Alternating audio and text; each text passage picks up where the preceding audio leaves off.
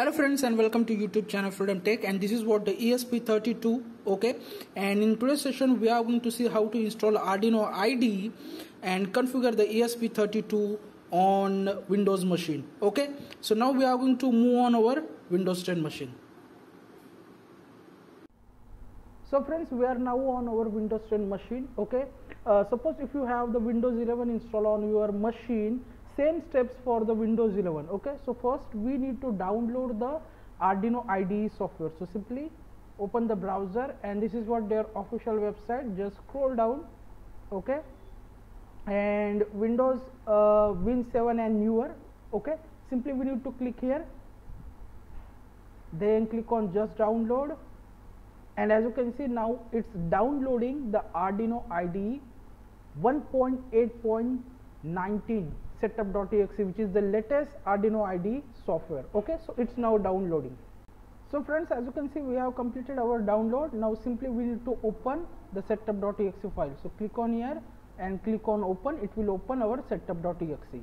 Okay, and as you can see, Arduino setup license agreement. Simply we need to click on I agree, then click on next, then click on install. Now it's installing. Okay,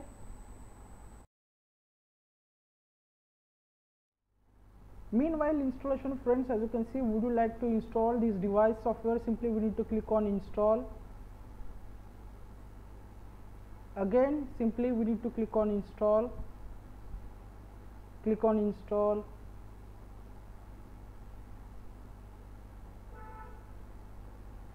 and that's it. As you can see, now Arduino IDE setup is completed. Simply close and close all these things. Now we have successfully installed our Arduino IDE on our Windows 10 machine. Okay, so next step is what? Next we want here a CP210 driver for ESP32. Okay, so I have created here a zip repository Arduino IDE ESP32. Okay, we need to simply clone the repository. So go to the code, I will mention the link, and click on download zip. It will download the zip file. As you can see, it's now downloading. Okay, so friends, as you can see, we have successfully downloaded our repository. Simply we need to go inside the folder. So show in folder, and here it is, what our repository. We are going to extract the repository. So right click, and we need to click on here extract all, extract, and as you can see, we have Arduino ESP32-main folder. Open it, and this is what our CP210 driver. Simply we need to extract the folder here. So right click, click on extract all, click on extract. As you can see, we have all the files and folders. So now I am right now on Windows 10 64-bit machine. So I am going to install the 64-bit driver. Suppose if you are on the 32-bit version, so simply you need to download the x86. So right now I am on 64-bit version. So I am going to install CP210 64-bit. So right click, click on open, and as you can see, this is what our setup window. Click on next, I accept, click on next. Now it's installing the CP210 USB driver. Simply click on finish. That's it. We are all done with basic setup. Now simply we want to connect our ESP32 with laptop. So I am going to connect the ESP32. Okay, so friends, I have connected ESP32 with my laptop. Now I am going to show you. If you go here in this PC, we need to simply type here this PC. Okay, and we need to go here in manage. So in manage, we need to go inside the device manager, and here it is. As you can see, port and COM and LPT. If you click here, as you can see, Silicon Labs CP210 USB driver, and our COM port is COM3.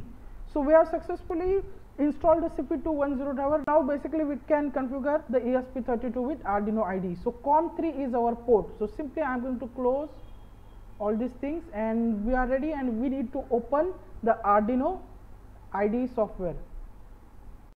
Click on allow access, allow access again. That's it. We have now our Arduino IDE software ready. So now what we want to do here, we want to simply go inside the file, then preference, and here it is. As you can see, we have here additional boards manager URLs. So we need to paste here a URL. So URL, the folder which we have cloned, inside that we have our URL. So Arduino esp32-main, again same folder, and as you can see the main, this is what our text file. If you click and open, this is what the link which we want to paste. So simply copy the link and open the software, and in additional board manager URLs we need to simply press Ctrl V, that's it, and then we need to click on OK. Okay, now we need to go here in the tools, then boards manager, and here we need to search for esp32. As you can see, esp32, simply we need to click on install, then it will install all the components for esp32 on Arduino IDE. As you can see, it's now downloading. Okay, so it will take some time. Meanwhile, I will pause the video. Okay, so friends, as you can see, we have successfully installed the packages for esp32.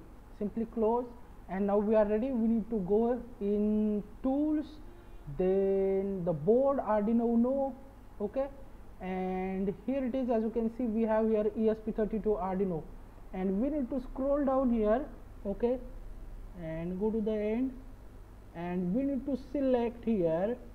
Let me search for, we are going to select here esp32. So this is what we want to select, do it esp32 dev kit version 1. Okay, so I'm going to show you again. Go to the tools, then board Arduino Uno, esp32 Arduino, and then we need to search for do it esp32 dev kit version 1. As you can see, do it esp32, simply select it. Okay, now again go to the tools, port, we need to select the port. So COM3 is our port. Now we are ready. We need to check our esp32, so we are going to check the examples. So file, examples. Okay, then just scroll down, and we are going to search for Wi-Fi. Okay, Wi-Fi, then Wi-Fi scan. As you can see, the Wi-Fi scan, select it, and it will open the code. Okay, so we need to simply click on upload. Now it's uploading the sketch inside the esp32. As you can see, first it will compiling the sketch. Okay, so friends, as you can see, it's connecting. Okay, this is what the error. No worry about the error. We need to simply click the boot button of our esp32. So I am going to just press the boot button of esp32. Okay, as you can see, now it's uploading. So if you see the connecting error, simple, we need to press, or we need to click the boot button of esp32 board. We have the boot button on esp32.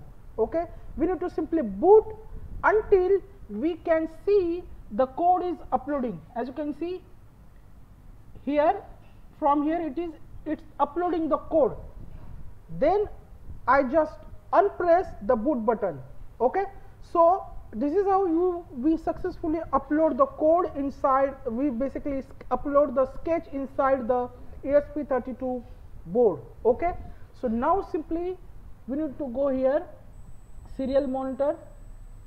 Here we need to select the baud rate 115200. Okay, and then we can see the Wi-Fi connections which nearby our esp32 board. Okay, as you can see, the Valorant and all other Wi-Fi connections, SSID. Okay, so it means it show the scanning status. It means we have successfully upload the sketch inside the esp32. Okay, so this is how you can install the Arduino IDE. Also you can upload the sketch inside the esp32 board. I hope you will learn something from this video. We will meet our next video. Till then, thank you, take care, and bye bye.